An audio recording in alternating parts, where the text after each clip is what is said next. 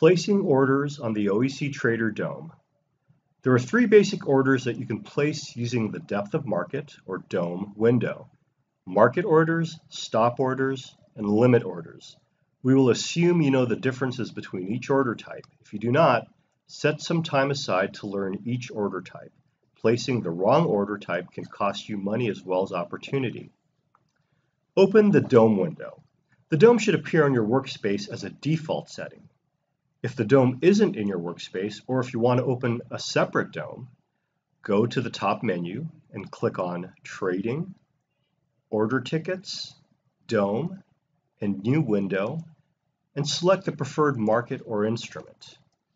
If you cannot immediately find your instrument, click on the magnifying glass icon to find your instrument of choice from a list of all tradable instruments. Next, you'll want to select the quantity of contracts to trade. At the top left of the dome, use the arrows to increase or reduce your preferred number of contracts. In our case, let's select 5 contracts. You can place a market order at the bottom of the dome by simply clicking Buy Market or Sell Market.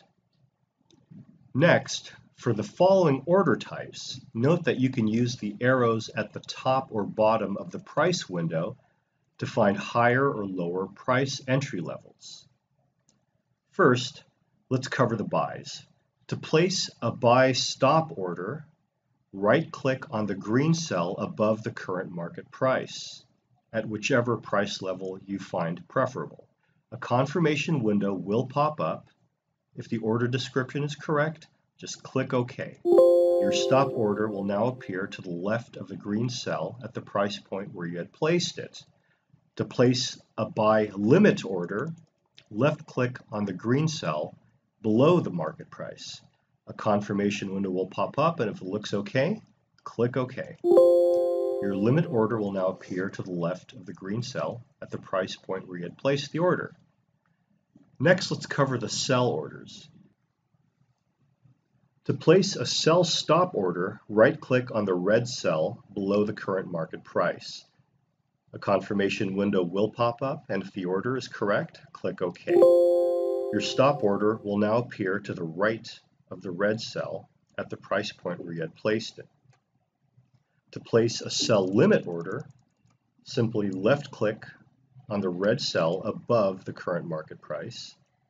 A confirmation window will pop up, and if it's correct, click OK. Your limit order will now appear to the right of the red cell at the price point where you had placed it. Okay, we covered the buys and the sells. Let's look at a few additional dome buttons.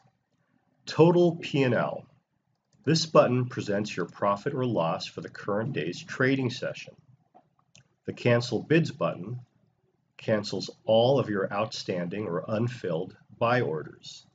The Cancel Offers button cancels all of your outstanding sell orders. Cancel All button cancels all outstanding buy and sell orders. The Exit and Market and Cancel button will close all of your open positions and cancel all of your outstanding orders. And finally, the Reverse and Cancel button reverses all of your open positions and cancels all outstanding orders.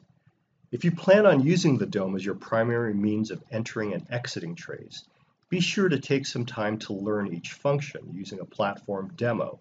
You can request a demo from our website at www.halifaxamerica.com.